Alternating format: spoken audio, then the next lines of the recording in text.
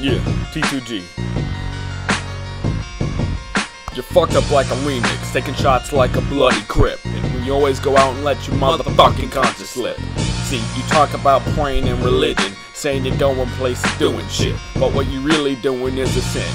Maybe you'll black out tonight and wake up tomorrow with a fucking kid. See, you tell me not to kill your vibe, you're just having fun, but when the night's over you won't remember anything that you fucking done. Alcohol in your eyes, saying you're high on life, saying that it'll only be the night. Really, let me know when you're 30 on your knees, a panhandler begging for my money. See, all you think life is fucking hoes getting brain and doing dope. But at the end of the day, the history is just a fucking typo.